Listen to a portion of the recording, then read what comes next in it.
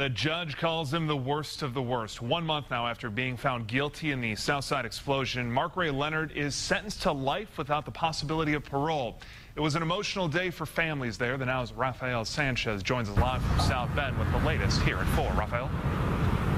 Jason, good afternoon. Mark Ray Leonard will remain in a county jail until the State Department of Correction sends him to a state prison. The mother of Jennifer Longworth, Nancy Buxton, said today that her daughter would tell her second graders in Greenwood, there in Johnson County, that there are consequences for your actions. And today that played out inside of that courthouse behind me. Mark Ray Leonard is unlikely to walk again without a deputy at his side. The convicted murderer and arsonist was let out of the courtroom after the judge ruled he spent 2 life sentences and 75 years in prison, after the jury last month found him guilty of the 2012 Southside explosion. The families of Dion and Jennifer Longworth were pleased with the ruling. None of it brings Jenny and Dion back, as everybody knows, but we're pleased.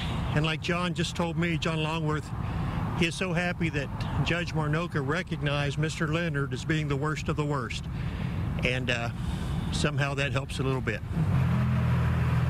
Back live here in South Bend, the judge pointing out, despite the fact of 2 life sentences without parole and 75 years, he says there was nothing that he could do to undo what happened in November of 2012. And Jason, coming up on the news at 4:30, the shuttle breakdown that almost delayed the sentencing.